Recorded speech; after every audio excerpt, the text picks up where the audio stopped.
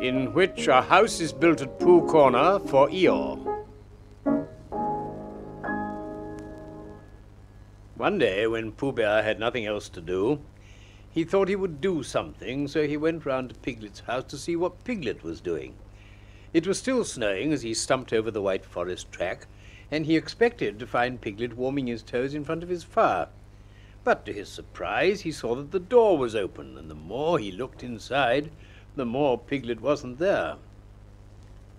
"He's out," said Pooh sadly. "That's what it is. He's not in.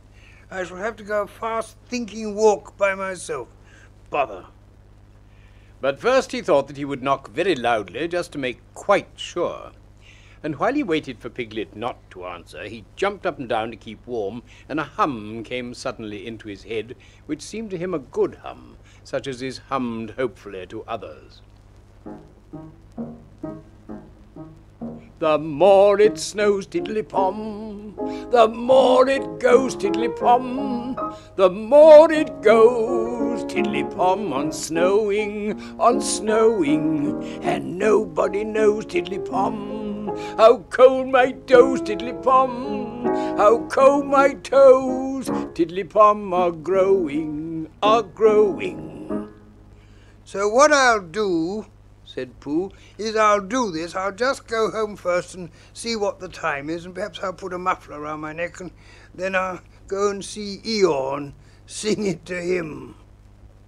He hurried back to his own house, and his mind was so busy on the way with the hum that he was getting ready for Eeyore, that when he suddenly saw Piglet sitting in his best armchair, he could only stand there rubbing his head and wondering whose house he was in. "Hello, Piglet," he said. "I thought you were out."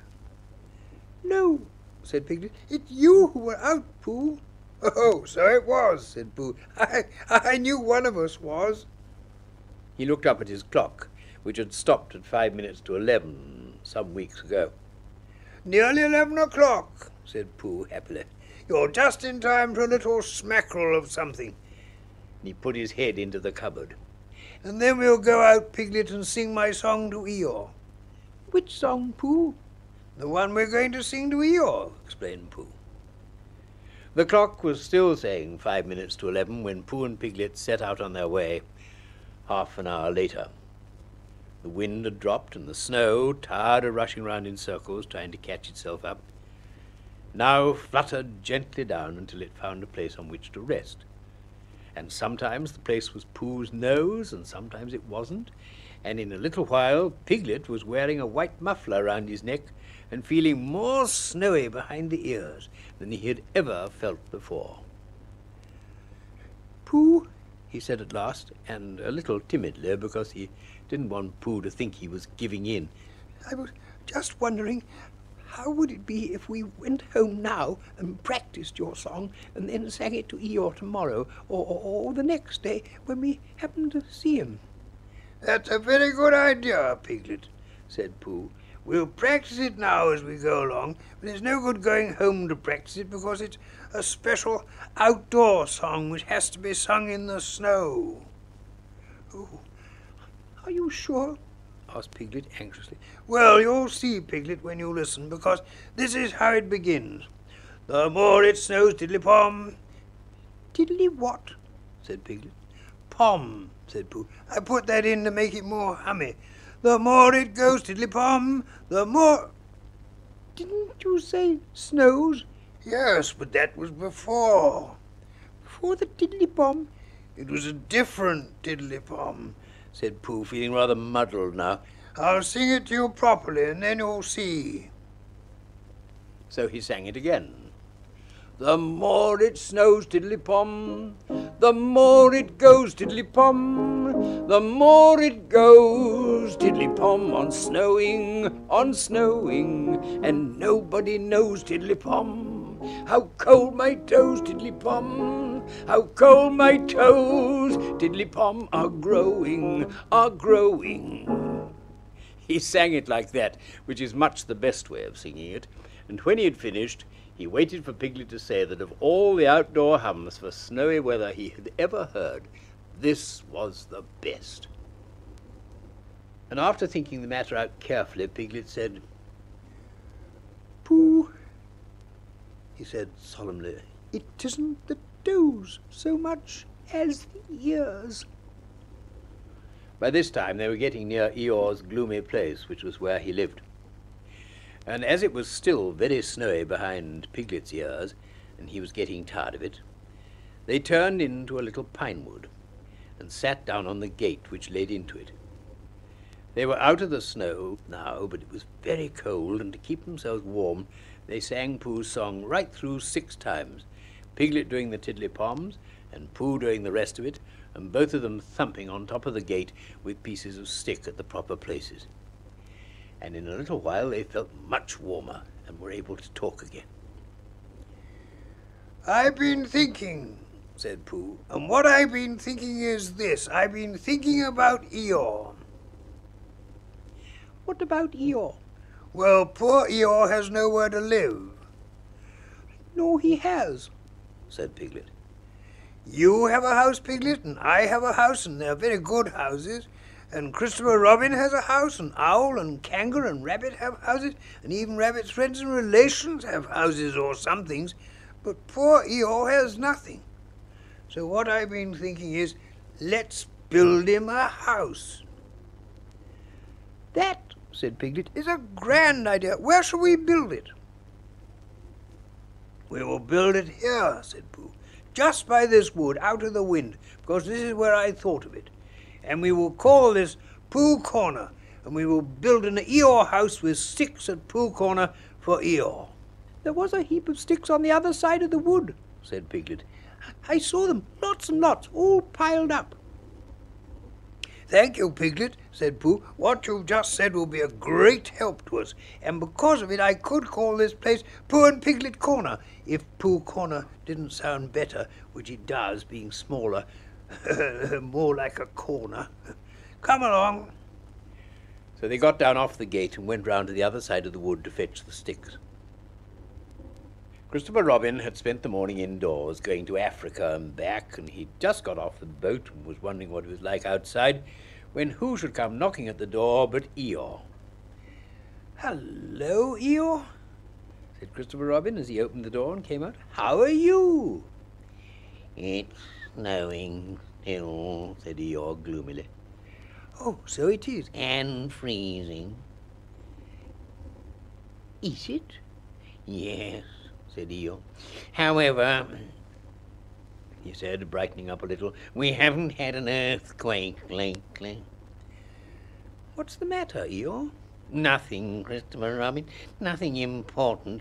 I suppose you haven't seen a house or whatnot anywhere about?" "What sort of a house?" "Well, just a house." "Who lives there?" "Well, I do. At least I thought I did, but I suppose I don't.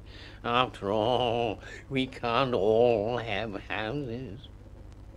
"But Eeyore, I didn't know. I always thought—" "I don't know how it is, Christopher Robin, but what with all this snow and one thing and another, not to mention icicles and such like, it isn't so hot in my field about 3 o'clock in the morning as some people think it is.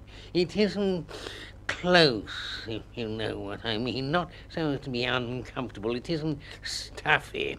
In fact, Christopher Robin," he went on in a loud whisper, "quite between ourselves and don't tell anybody, it's cold." "Oh, Eeyore." And I said to myself, the others will be sorry if I'm getting myself all cold.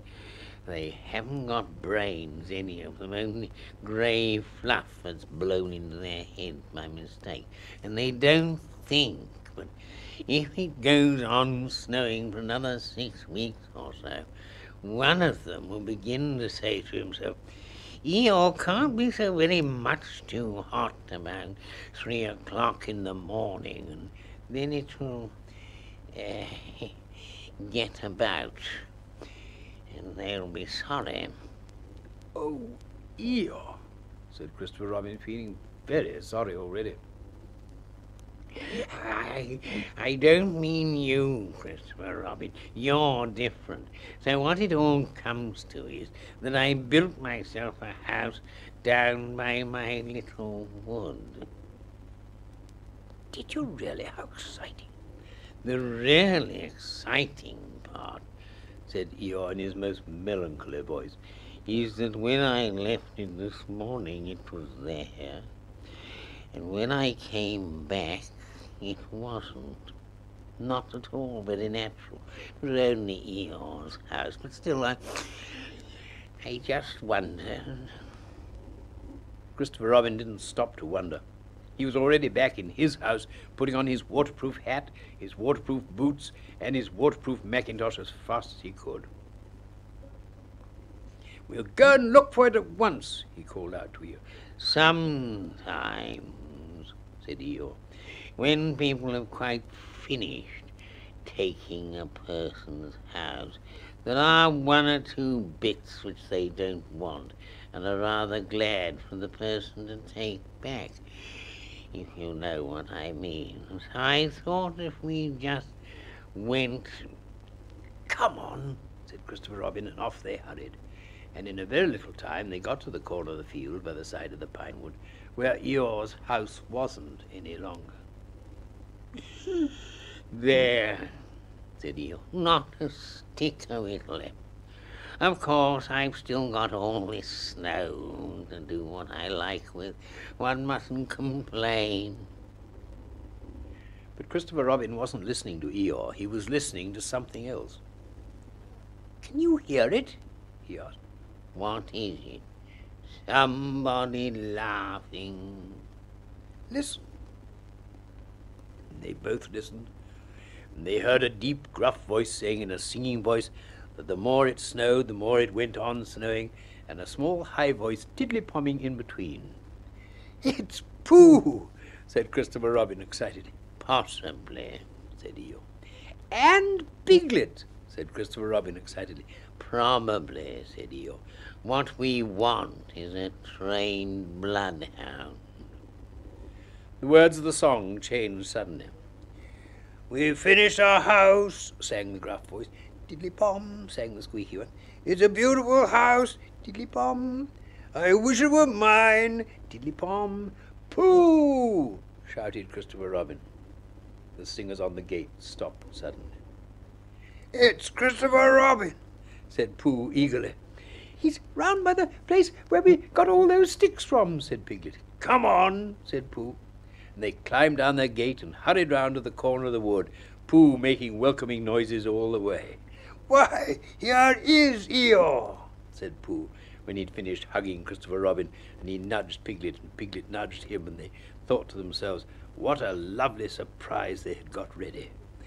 "Hello, Eeyore." Same to you, Pooh Bear, and twice on Thursdays, said Eeyore gloomily. Before Pooh could say, "Why Thursdays?" Christopher Robin began to explain the sad story of Eeyore's lost house. And Pooh and Piglet listened, and their eyes seemed to get bigger and bigger. "Where did you say it was?" asked Pooh. Just here, said Eeyore. "Made of sticks?" Yes. "Oh," said Piglet. What? said Eeyore. "I just said, oh," said Piglet nervously.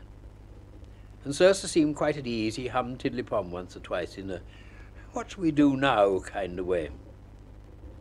"You're sure it was a house?" said Pooh. I mean, you're sure the house was just here?" Of course I am, said Eeyore. He murmured to himself, no brain at all, some of them. "Why, what's the matter, Pooh?" asked Christopher Robin. "Well, said Pooh, the fact is, said Pooh, well, the fact is, said Pooh, you see, said Pooh, it's like this, said Pooh, and something seemed to tell him that he wasn't explaining very well, and he nudged Piglet again. It's like this," said Piglet quickly. "only warmer." He added after deep thought, What's warmer? The other side of the wood where Eeyore's house is. My house? said Eeyore. My house was here. No, Said Piglet firmly. the other side of the wood. Because of being warmer, Said Pooh. But I ought to know. Come and look. Said Piglet simply. He led the way. there wouldn't be two houses, said Pooh, not so close together. They came round the corner, and there was Eeyore's house, looking as comfy as anything. There you are, Said Piglet. Inside as well as outside. Said Pooh proudly. Eeyore went inside and came out again. It's a remarkable thing, he said. It is my house, and I built it where I said I did, so the wind must have blown it here, and the wind blew it right over the wood, and blew it down here, and here it is as good as ever. In fact, better in places. Much better. Said Pooh and Piglet together. It just shows what can be done by taking a little trouble, said Eeyore. Do you see, Pooh? Do you see, Piglet? Brains first and then hard work. Look at it. That's the way to build a house, said Eeyore proudly. So they left him in it. And Christopher Robin went back to lunch with his friends, Pooh and Piglet. And on the way they told him of the awful mistake they had made. And when he'd finished laughing, they all sang the outdoor song for snowy weather the rest of the way home.